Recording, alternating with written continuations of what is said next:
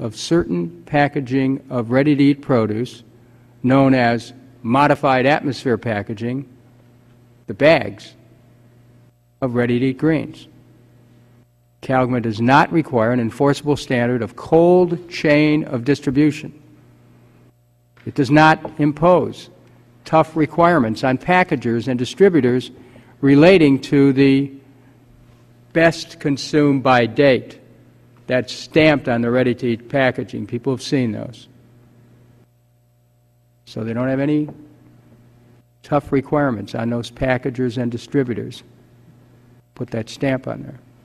Now, scientists tell us that if bagged produce labeled as ready-to-eat is not constantly refrigerated through the distribution chain, it quickly becomes a perfect habitat for bacterial growth. Harmful bacteria, such as E. coli 157, multiply unseen and undetectable to the eye of the consumer. Legions of pathogens can thereby invade the unsuspecting consumer's intestinal tract, overwhelming his or her immune system, causing severe and painful complications, and in some cases death. Everyone who has experienced severe food poisoning knows what's at stake. While it's largely silent on key questions applying to upstream processing and distribution of ready-to-eat produce, CALGMA has a lot to say about farming practices and land stewardship. Small and organic farmers in particular have expressed concern about the costs and the scientific justification for some of CALGMA's requirements. Some of CALGMA's metrics are seen to be in direct conflict with environmental protection and widely accepted agricultural practices. In some cases, streams have been contaminated, wildlife refuge destroyed, biodiversity threatened by farmers' efforts to remain in compliance with CALGMA. Today we hope to address why CALGMA's regulatory framework has focused solely on farming practices, to the exclusion of the rest of the supply chain. It seems the farmers have taken the brunt of the burden of minimizing contamination, when it may make more scientific sense to focus attention on the processing, packaging, and distribution of ready-to-eat produce. Consumers have a right to expect that the food they eat is safe. It's in the public health interest that Americans consume greater amounts of raw vegetables. But whether or not nationalizing CALGMA, as the USDA has proposed, is the best way to achieve those goals is a question of this hearing. I look forward to hearing from all of our witnesses today on this important issue. And at this time, I recognize the Honorable Congressman Jordan, ranking member of the committee from the state of Ohio. Thank you, Chairman. I want to thank you for holding this hearing to examine the impact of leafy green marketing agreements. Most importantly, we need to have a food supply that is safe. Americans should be able to feel confident that the produce they buy at the grocery store or that is served to them at restaurants will not make them sick. Leafy green marketing agreements such as CALGMA may be an effective way to ensure safer produce. However, additional guidelines and regulations may be overly burdensome to some farmers, especially small or family-owned and run farms. I look forward to hearing from our witnesses about their experience with the marketing agreements. The FDA and USDA also play key roles in food safety and agriculture marketing, and I'm interested to hear how these roles may change if a leafy greens marketing agreement is made national. Additionally, I hope that our witnesses can discuss the implications of H.R. 2749, Food Safety Enhancement Act of 2009, which was scheduled to be voted on yesterday and may in fact be voted on later today. So I look forward to hearing how your thoughts on that legislation as well. And I also look forward to examining the pros and cons of making national the CALGMA agreement, and thank our witnesses for taking the time to testify here in front of the committee today. With that, I yield back, Mr. Chairman. I thank the gentleman. If there, does the gentlelady from California have an opening statement? I do, Mr. Chairman. I want to thank you so much for holding today's hearing to examine the leafy greens market, the role of private industry and government in regulating these products, and the economic, environmental, and food safety impacts of the California Leafy Greens Market Agreement. The hearing is happening at a very opportune time, and since 2003, pre-cut bagged lettuce has developed into the second fastest growth industry in the United States grocery sales. And you know, I'm from California. We believe in salads. And so making it critically important that adequate precautions are taken and analysis conducted to ensure that this increasingly popular food is not just nutritious but safe. And we've taken steps, Mr. Chairman, in the state of California to regulate the sale of not only the leafy greens package but those in the bins as well. 98.5% of the E. coli outbreaks reported in leafy greens have been associated with bagged and pre-cut greens. Now, the infamous 2006 spinach outbreak resulted in over 200 hospitalizations, nearly $400 million in lost product, and 3 deaths confirmed by the FDA. In response to this and other similar instances, industry leaders developed the California Leafy Greens Marketing Agreement to allow growers to join a voluntary regulatory framework which now encompasses 99% of California's leafy green business and is being considered for official nationalization. And I chaired those committee meetings, Mr. Chairman, when I was chairperson of Health and Human Services. The CALGMA, CALMA, includes a food safety inspection program conducted by the USDA and the enforcement of metrics or regulations developed by scientists, governmental officials, growers, processors, and businesses to reduce microbial contamination of leafy greens in the field to fork supply chain. While I'm pleased that the farming industry has taken the initiative to create this comprehensive framework for food safety, I believe it's important to scrutinize its effectiveness and its impact on the environment. Some have argued that the rules placed on farmers by CalGAM conflict with the movement towards organic and biological diverse farming methods and could be actually harming the environment. Furthermore, it may prove to be a counterintuitive to create such regulations before there is conclusive scientific knowledge about how E. coli makes its way into the leafy green supply. So I would like to thank you, Mr. Chairman, for allowing me to make this presentation. I'm sorry I cannot stay. They just called an emergency meeting of the Progressive Caucus to discuss the health care reform bill, and it's at 2:30. I just wanted you to know that. But I have staff here, and I will be hearing from them as to the witnesses in their testimony. So thank you so much. I yield back.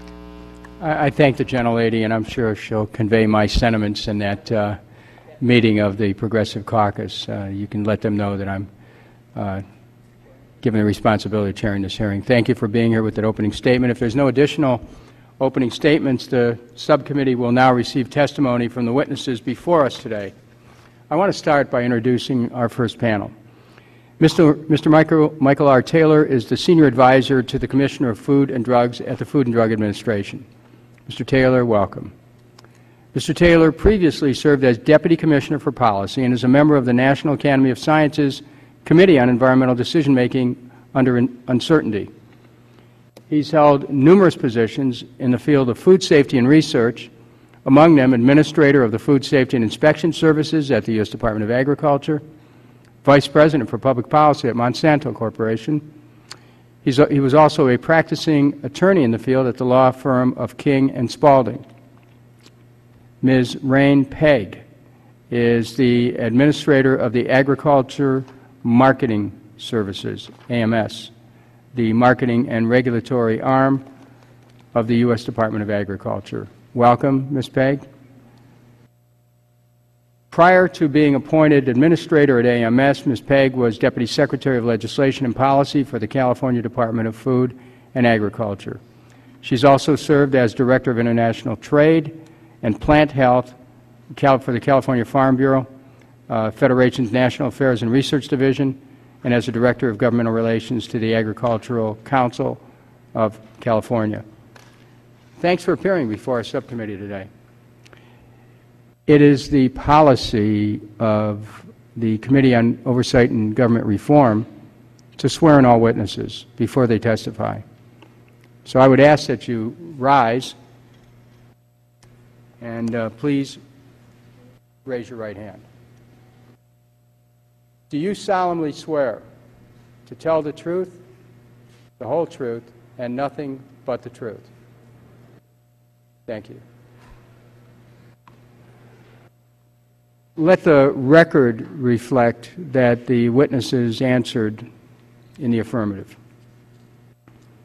I ask that each of the witnesses now give a brief summary of their testimony, and to keep this summary under 5 minutes in duration. I want you to know that your entire statement and anything else you want to append to it will be included in the hearing record.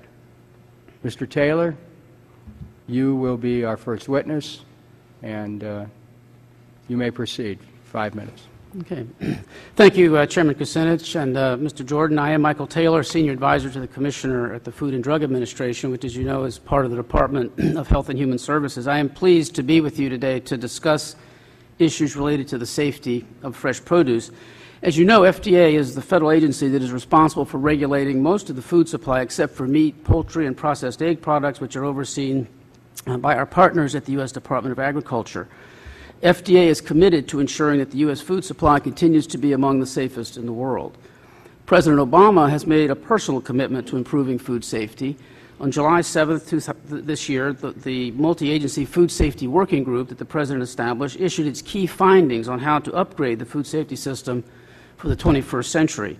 The working group recommends a new public health-focused approach to food safety based on 3 core principles: prioritizing prevention, strengthening surveillance and enforcement, and improving response and recovery. FDA has been an integral part of the working group's continuing efforts to establish these principles. Fresh produce, the topic of today's hearing, presents special safety challenges, as the Chairman outlined, and the number of illnesses associated with fresh produce is a continuing concern for FDA. The increased consumption of produce in its fresh or raw form, including ready-to-eat bagged products, reflects growing consumer interest in healthy eating, as you indicated, which is, of course, a desirable trend from a public health standpoint. But these new consumption patterns and products challenge our food safety efforts. Fresh produce has the potential to be a source of foodborne illness because it is consumed raw or with only minimal processing and without, generally, interventions that would eliminate any pathogens that may be present. Because most produce is grown in an outdoor environment, it is susceptible to contamination from pathogens present in the soil, in manure used as fertilizer due to the presence of animals in or near fields or packing areas, or in agricultural water or water used for washing or cooling. Produce also may be vulnerable to contamination due to inadequate worker health and hygiene protections, environmental conditions, inadequate production safeguards, or inadequate sanitation of equipment and facilities. Fresh produce is produced on tens of thousands of farms, and contamination at any one step in the growing, packing, and processing chain can be amplified throughout the subsequent steps. But we also know that the possibility of harmful contamination can be minimized by understanding these potential entry points for pathogens and by implementing preventive measures wherever possible throughout the system. Thus, in keeping with the Obama administration's prevention-oriented food safety strategy, FDA intends to improve safety of fresh produce by establishing enforceable standards for the implementation of science-based preventive controls throughout the chain of production, processing, and distribution. These regulations will capitalize on what we in the produce industry have learned over the past decade since we published our Good Agricultural Practices guidances in 1998, and they will tap the best science to develop appropriate criteria or metrics for ensuring the effectiveness of preventive controls, in particular production and processing settings. In the short term, FDA will issue commodity-specific guidances for industry on the measures they can implement now to prevent or minimize microbial hazards of fresh produce. FDA will soon publish draft guidances for improving the safety of leafy greens, melons, and tomatoes, 3 specific commodities that have been associated with foodborne illness outbreaks. The guidances describe preventive controls that industry can implement to reduce the risk of microbial contamination in the growing, harvesting, transporting, and distribution of these commodities. It is not enough, of course, to issue regulations and guidances. We must also ensure that the preventive measures they call for are widely and effectively implemented. To that end, FDA will work with its federal and state partners to plan and implement an inspection and enforcement program aimed at ensuring high rates of compliance with the produce safety regulations. FDA recognizes the importance of leveraging the expertise and resources of other federal, state, and local agencies to be sure the industry understands the new requirements and to help them achieve greater compliance. One way we can leverage resources is to work with the Agricultural Marketing Service as they consider and implement marketing agreements and orders. By incorporating FDA standards and voluntary marketing agreements and then conducting audits to ensure compliance by those who subscribe to such agreements, AMS contributes to the goal we all share, which is widespread compliance with modern preventive control measures. We believe that AMS, by incorporating FDA's produce safety standards and marketing agreements or orders, can help ensure high rates of compliance with FDA standards. In addition to highlighting measures that the executive branch could implement to enhance food safety, the White House Food Safety Working Group also noted the need for Congress to modernize the food safety statutes. Legislative authorities for FDA that would enhance the safety of products include enhanced ability to require science-based preventive controls, enhanced ability to establish and enforce performance standards to measure the implementation of proper food safety procedures, access to basic food safety records, a new inspection mandate, and other tools to foster compliance and other provisions. The Food Safety Enhancement Act, H.R. 2749, being considered by the House today, it addresses these needs, and the Obama administration strongly supports its passage. Thank you again for the chance to be here, Mr. Chairman. I look forward to answering your questions. Thank you very much, Mr. Taylor. Ms. Pegg, you may proceed. Thank you. Hello, Mr. Chairman and members of the subcommittee. Good afternoon, and thank you for the invitation for me to appear here before you today. I appreciate the opportunity to share with you a brief overview of our activities regarding marketing orders and agreements for fruits and vegetables. As Mr. Taylor stated, FDA is the federal agency responsible for food safety of fruits and vegetables. At USDA, the Food Safety and Inspection Service holds similar responsibility for meat, poultry, and egg products. The mission of AMS is to facilitate the marketing of agricultural products. AMS is not a food safety agency. We are an agency with a long history of working with producers and processors on marketing programs that involve inspection of product quality and verification production processes. Under the Agricultural Marketing Agreement Act of 1937, marketing orders and agreements assist farmers and handlers by allowing them to collectively work to solve marketing problems. These programs are industry-initiated and subject to public review. There is a 7-step process in initiating a marketing agreement. The industry petitions USDA, which recently occurred on the National Leafy Green Marketing Agreement. USDA holds public meetings, which we will be having on the National Leafy Greens Marketing Agreement in September and October. We review all comments and either terminate the proceedings or publish a proposed rule. In the past, we have terminated proceedings of a potential marketing agreement or order. USDA publishes a final agreement and appoints a committee. The committee develops best practices. Those best practices are published for public comment, and then USDA publishes a final metrics or best practices. Marketing agreements only apply to handlers who voluntarily sign an agreement. Fees are collected from handlers to cover local costs of administering these programs. The Act provides authority to regulate the quality of commodities through federal agreements. USDA considers the harmful pathogens of toxins to be a characteristic of higher quality products. Federal marketing orders and agreements include minimum quality grade requirements, which can identify with the presence of mold, insect infestation, foreign material, or other contaminants. The marketing order for California prunes has an inspection and fumigation requirements relative to live insect infestations since 1961. Since 1977, California raisins have required the absence of dirt, insects, and mold. And beginning in 2005, pistachio handlers were required to test all nuts destined for human consumption for aflatoxin, which, if present, would lower the quality and market value of pistachios. On June 8th, AMS received an industry proposal for a national marketing agreement for lettuce, spinach, and other leafy greens.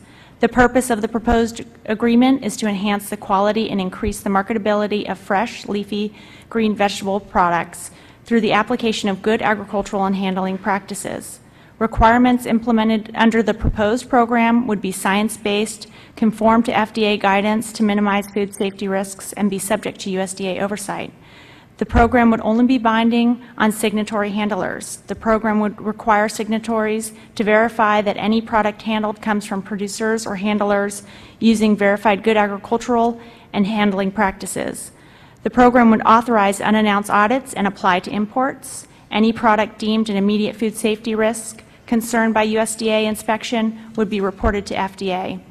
We are aware that there are concerns from various groups on the proposed marketing agreement. We welcome comments from those parties and other interested parties and will carefully consider them. To conclude, Mr. Chairman, I would like to reiterate that the federal food safety policies for fruits and vegetables fall under the jurisdiction of FDA. However, AMS does have significant experience in the design and delivery of marketing programs, including marketing orders and agreements. The process for potentially establishing a marketing order or agreement is an open and transparent process in which AMS carefully considers all viewpoints. I'm happy to respond to any questions.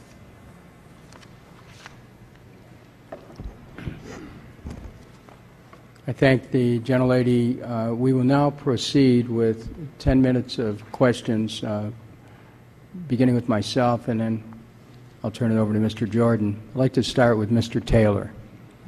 Mr. Taylor, ready to eat is a marketing slogan assuring that the salad in the package is safe for consumption without requiring further washing or cutting by the consumer.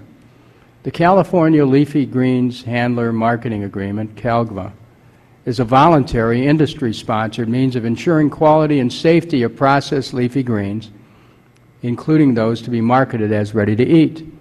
It was developed to preempt legislative regulatory action from the California State Assembly.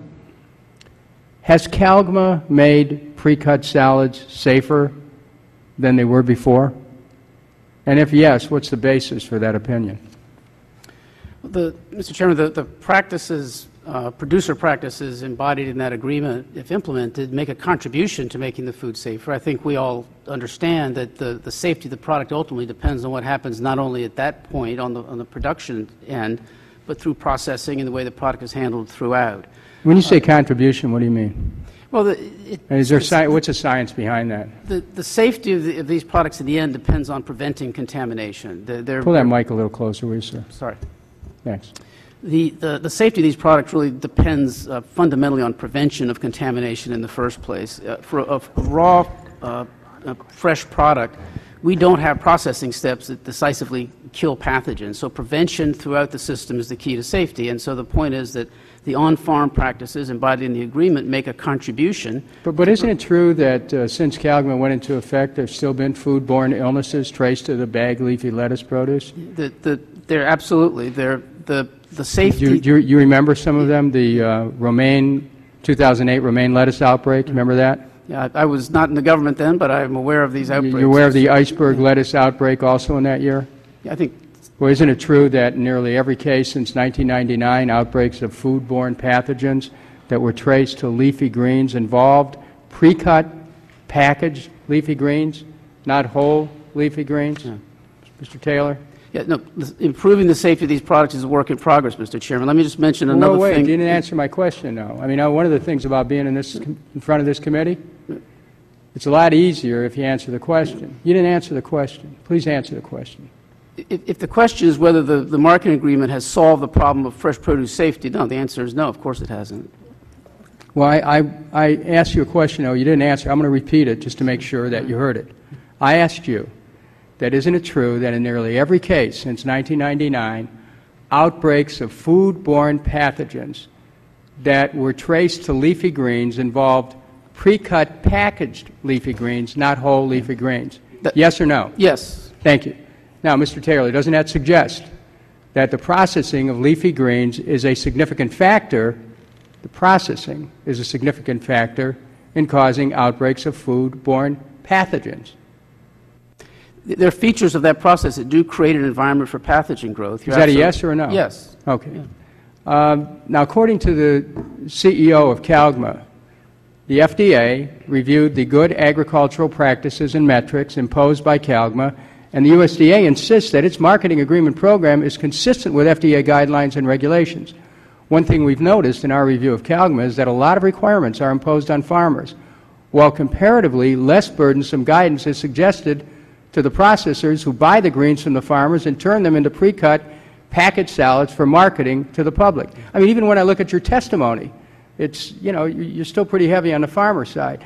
Now, for instance, when CalGMA prohibits farmers from planting within 400 feet of a hedgerow on the questionable basis that wildlife poses a significant risk of contamination, CalGMA allows the processing activity of coring lettuce in the field, an activity that the FDA acknowledges has a potential for contamination, with only minimal guidance for washing and storing of the knives used to core lettuce. Seems to be a double standard, Mr. Taylor. Is CalGMA's imposition of detailed requirements on farmers, but only suggested guidelines on handlers and distributors, justified by the science on how to make pre-cut salads safer? The science says we need enforceable preventive measures throughout the system from farm through distribution, and that's why the Food and Drug Administration is going to issue regulations that would do exactly that. The science says that, but what about CalGMA's requirements on farmers as opposed to guidance on handlers and distributors? But you're saying then that there's a gap. Are you saying that? There's a lot of work to do to improve the safety of produce, absolutely, Mr. Chairman. In fact, doesn't the FDA's 2008 guidance for industry to minimize microbial food safety hazards for fresh-cut foods and vegetables incorporate specific standards for processing, packaging, and transportation of leafy greens that CalGMA does not? Isn't that true? Yes. Okay. Yes. We're making progress. Now, Ms. Bay. Yes. I can't tell you how many times farmers, especially small farmers, have told me that the USDA represents everybody but the farmers. Mm-hmm. Let's hope the new administration succeeds in changing that impression. In the next panel, we're going to hear from a farmer who has a lot of criticisms of CalGMA. And we're going to hear from a survivor of E. coli poisoning related to pre-cut lettuce that she ate in 2008. As you know, USDA is actively promoting the nationalization of CalGMA. What is the USDA's position on CalGMA's apparent double standard, in that it prescribes specific, if not always scientifically supportable, requirements on farmers, while it condones questionable processing protocols that benefit the processing companies, such as coring lettuce in the field? We do not have a position on the current National Leafy Greens marketing proposal that's before the public. It's at the very beginning of the process. The hearings will begin in September and October. What do you think? What do you think? What do I think? What do you think? I think at the end of the day, the program needs to work for small producers. It needs to work for different cultural practices, regional differences. I think at the end of the day, that's the only way you're going to have the best national program. At the end of the day, do you think the processing companies ought to have protocols that are protective of the consumers? Processors, yes, should. Everyone has to play a part in food safety in including the chain. Processors, not just the farmers, processors as well? Yes, of course. Okay. Now, Ms. Pegg, if CalGMA becomes nationalized, there will likely be increased costs on growers, farmers, as they take mitigation measures to be in compliance with the CalGMA requirements. These costs will be both financial as well as environmental, such as costs of turning areas of land that might have been previously wild into empty lots, and the associated land erosion, runoff, stream contamination that follows. With this in mind, do you believe that the USDA should consider environmental impacts when promoting marketing agreements, regulating food production?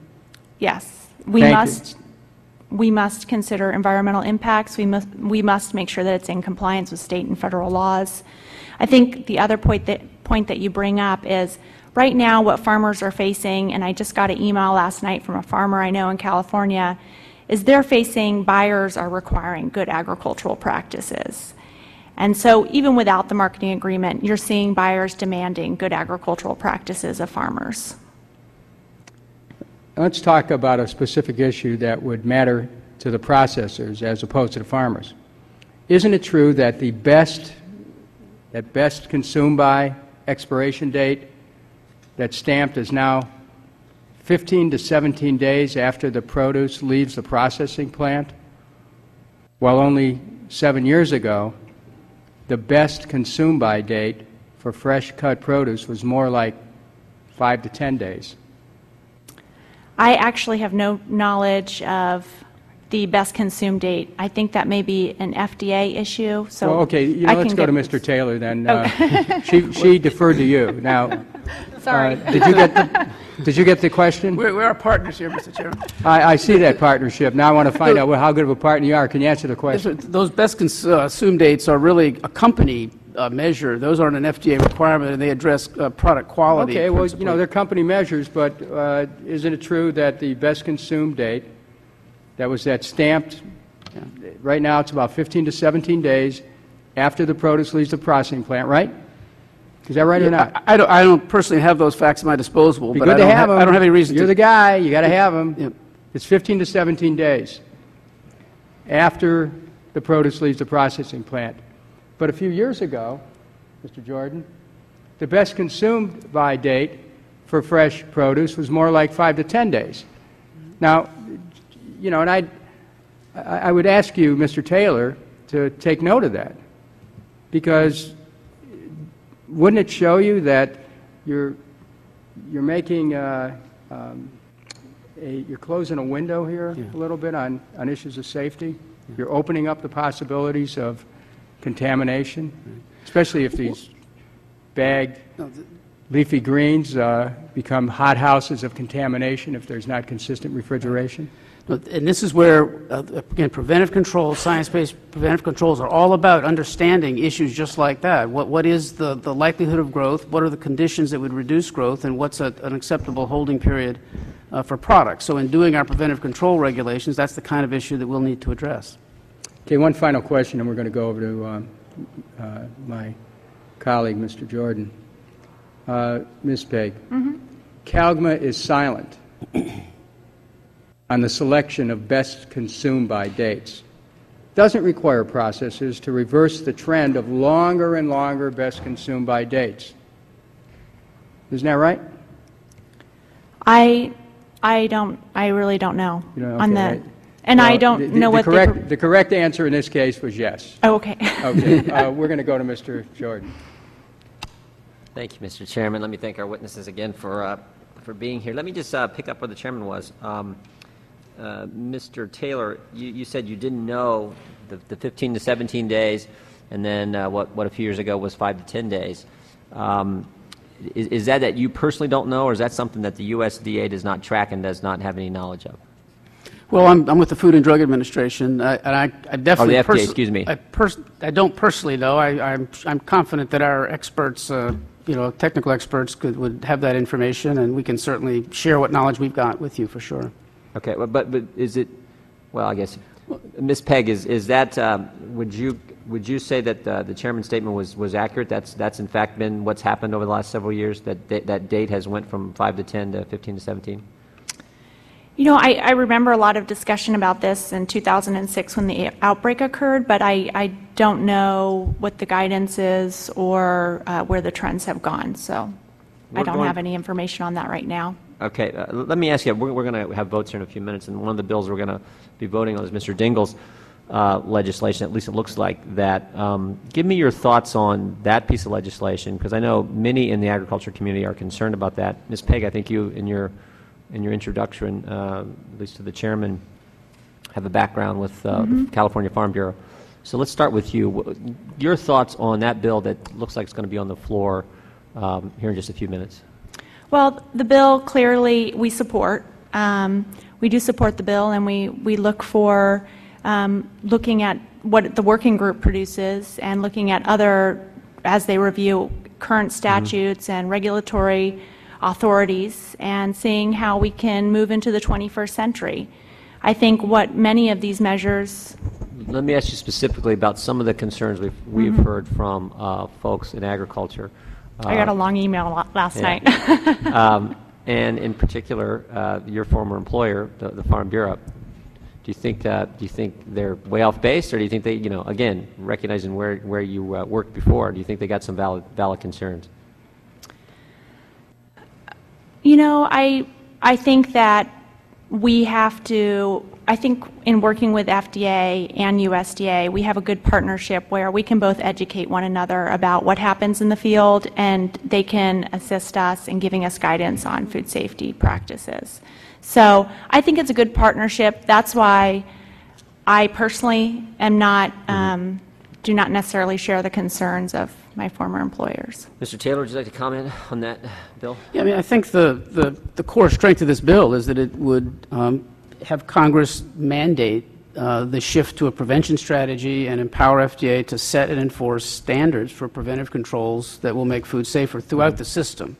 For produce, it would, of course, direct FDA to issue regulations to establish enforceable preventive controls, and importantly, direct FDA to take into account the diversity of the grower community, to take into account environmental impacts. I mean, these are all factors that have to be considered in order to get it right in terms of having an abundant, safe supply of fresh produce, which is an important goal that we all share. With respect to the concerns of the agriculture community, I mean, we've looked at the bill really hard. I think the bill has evolved a lot, and in fact now very much focuses FDA's authorities with respect to on-farm activity to those areas such as fresh produce, where there is going to be a science-based, sort of risk-based justification for establishing standards. And so I think it's a fairly focused bill. Let me in ask terms just a of practical its impact on question.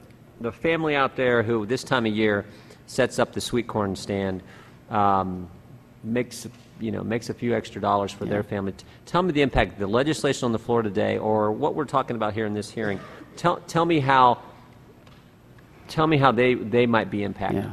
Well, in developing regulations like this for an industry that has that degree of diversity. And in my background, I remember dealing with this back at the State House. I mean, and it was an uproar when there were some changes in the state of Ohio on how we were going to address truck farms, or whatever the official title they're given in the Ohio Revised Code.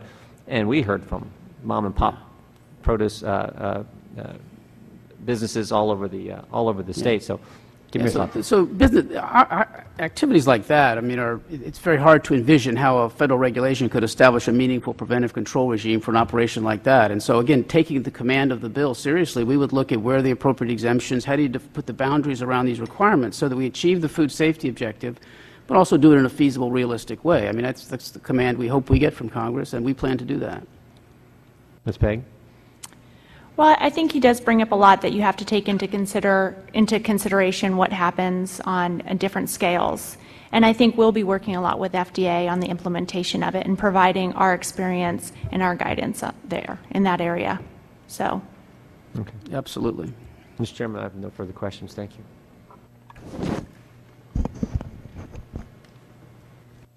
I'm going to go to a second round of questions, and it should be a little bit shorter. We'll go to the next panel.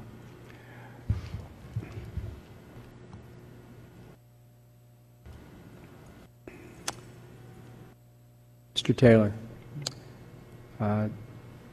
if you stretch out that best consumed by date on ready-to-eat produce, it's a benefit for the processor. It obviously facilitates long-distance transportation. Right. You know, instead of 5 to 10 days, 15 to 17 days, best used by. But isn't a shorter best consumed by period in the interest of protecting the public's health? Mr. Taylor. Well, again, the question is what are the holding conditions for that product? What's the nature of the product? And I think that you've got to have a scientific answer to that question. And there's no question that if you have pathogen growth potential and you're not having cold chain sort of safe handling practices, then the longer you hold the product, the greater the risk. And so I think we need a science-based answer to what's right there. Well, let's look at a science-based case. In the case of the 2006 E. coli 157 outbreak that affected at least 204 people, has the FDA correlated the location and date of the consumption of the tainted spinach and the date of illness with the date of harvesting. Yeah. Okay, harvested, best used by 204 people with E. coli. You done the correlations?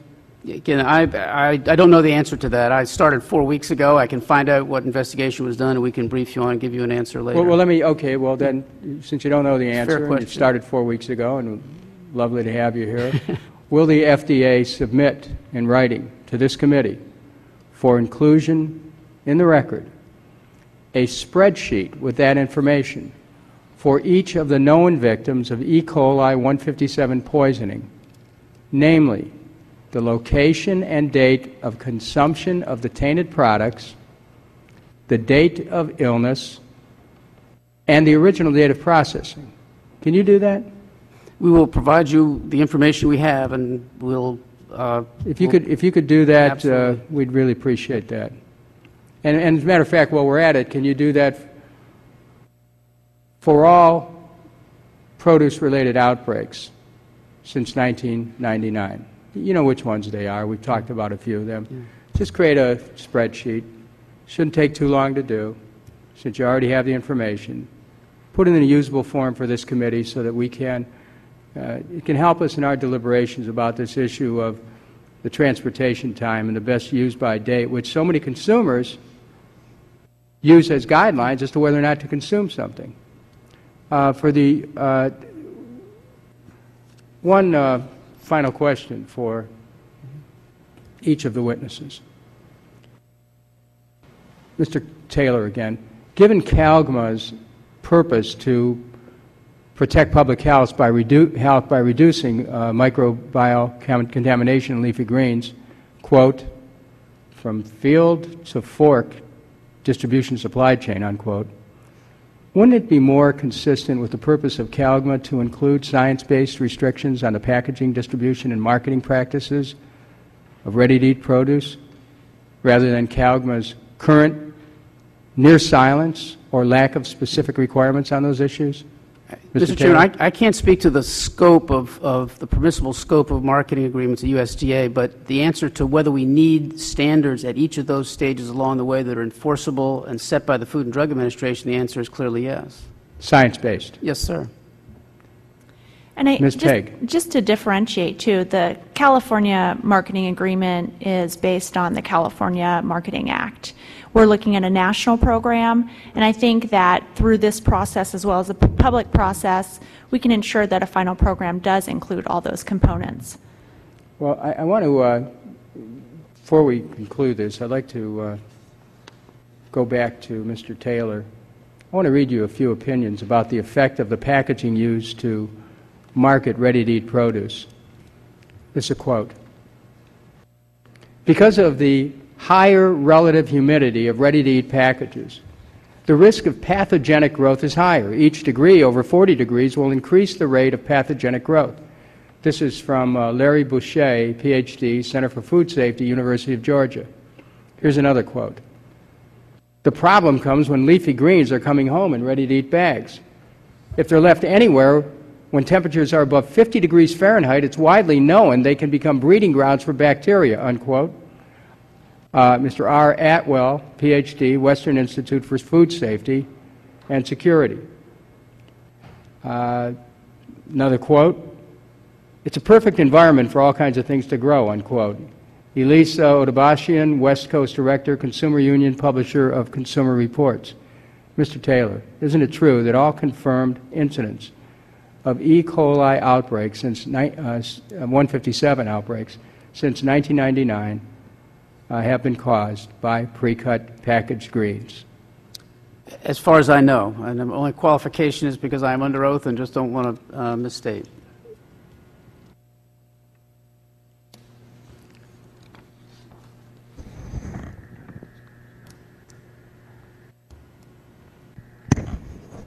Chair recognizes Mr. Jordan. Do you want to take 5 minutes? I'll be brief. Just a quick question on the bill again that's going to be on the floor here in a few minutes. According to what we've looked at in the bill, this gives the FDA pretty broad authority to regulate how crops are raised. I mean, in effect, and I'll be anxious to hear, I know we have a farmer on the next panel, in effect dictating how farmers produce their crop. Is that your understanding of how the legislation is going to work? There's no sort of broad authority for FDA to tell farmers how to grow their crops. There's very specific authority that if we, based on science, can identify a commodity that poses risks that can be addressed through preventive control measures, such as the industry itself is implementing, then we are empowered in that specific case to establish enforceable standards, but it's not a broad preventive control mandate. It seems to me, though, as the chairman's went to great lengths to point out, and I think appropriately so, that the problem doesn't seem to be with the farmer producing the crop. It seems to be elsewhere in the supply chain, elsewhere in the processing or transportation or what have you, not with. That's my concern. Is the farmer knows how to produce his crop. Let's not overregulate, overburden this guy who's producing the food. Yeah. Let's certainly not go out there and make it difficult for the mom and pop who are setting up the wagon and selling sweet corn to the neighbors and to the neighborhood. But we just know how government works. I mean, look, we were told last year that we're going to just have one small little bailout. We promise it'll just be one little bailout. And this thing won't grow, and we don't want to get in the private sector well, we've seen what's happened over the last year, just in the financial industry alone, let alone the auto industry. So these always start out with great intentions, but we know the pattern of government and what typically happens. So that's my concern. I think, frankly, it's in a large degree the chairman's concern, and certainly lots of folks in agriculture, they're concerned because they just know the nature of government. It's tough enough many times for folks in agriculture to deal with the State Department of Agriculture and other regulatory agencies at the state level, let alone now Big Brother in Washington telling them how to run their farm, how to run their business. So that's my big concern, and we'll continue to watch this whole process relative to the bill and the issue we're addressing here in the committee. And with that, I would yield back, Mr. Chairman. Thank you, Mr. Jordan. We're going to go to one more round here before we get to the next panel. Ms. Pegg, here's another example of something farmers have a problem with. CALGMA identifies a number of sources of potential pathogens that must be avoided for certification. These include birds, feral pigs, and other wildlife, as well as cattle. To comply, farmers are paying for measures such as the building of large fences to thwart wildlife. But the science is hardly conclusive, Ms. Pegg. The wildlife was a likely source of contamination. Let me go over that again. The science is hardly conclusive. That wildlife was a likely source of contamination in the 2006 spinach contamination. Isn't that so? Well, in the 2006, actually, in the outbreak, there was, and maybe FDA can speak to this, but there was concern about wildlife in that outbreak that did occur. Wild pigs was the wildlife in question. Are you saying there was concern? Now, is that evidence-based? Is it, or is it conjectural? What's the basis of that concern? And was it conclusive, or was it conjectural, or was it science-based? What was it? Well, maybe you can speak to the investigation, but if you've been to the Salinas Valley and that region. I've been to Salinas Valley. Okay. There is, that area, there is known some wildlife activity. Now, the California Leafy Greens marketing agreement does look at other potential risks, and they also do rank wildlife as high risk or low risk. I would like to, in order to facilitate this hearing, I'd like you to supply to this committee the information about the basis of your statement that wildlife was somehow connected with this. I'd like to see some scientific backup of that. Okay? Okay, I will get it for the 2006. Right, exactly. Now, outbreak. A leafy greens, Ms. Pegg, a leafy green field's proximity to cattle is a high-risk circumstance for E. coli contamination. Does CALGMA make distinctions between high-risk circumstances and low-risk circumstances, such as the presence of frogs or other wildlife? Does CALGMA prioritize, in other words, high-risk circumstances while deprioritizing low-risk circumstances? I believe it does. And isn't it true that all farms have to eliminate riparian areas, hedgerows, if they're within a CALGMA specified distance from a crop edge? I'm not positive on the current Ms. best Pegg, practices. I want you to on look that. at this slide on the screen.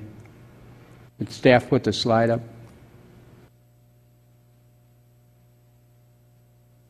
Okay. The aerial photo above was taken before CalGMA.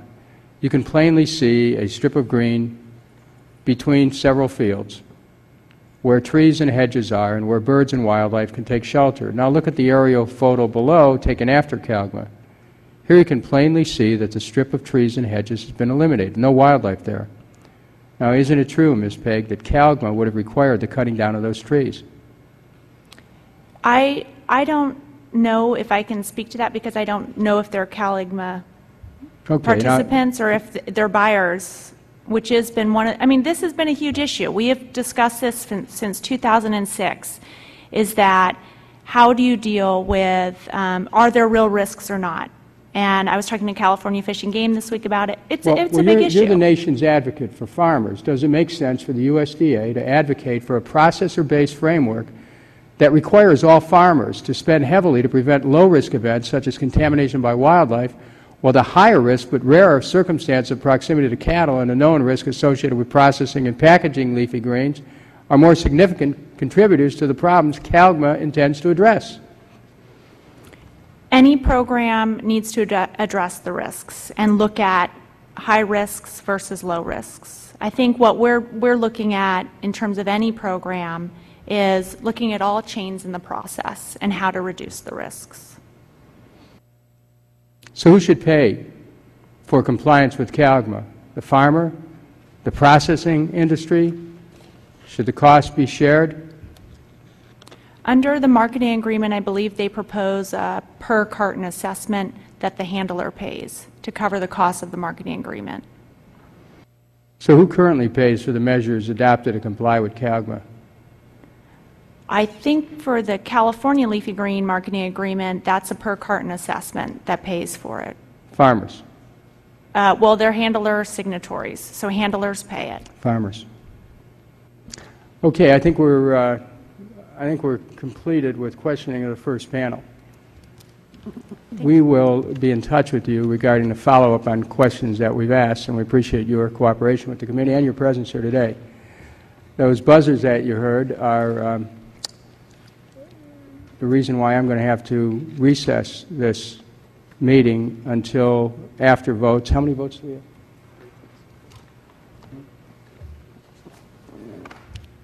have? There are 3 votes, and so I'd like to take a half-hour break.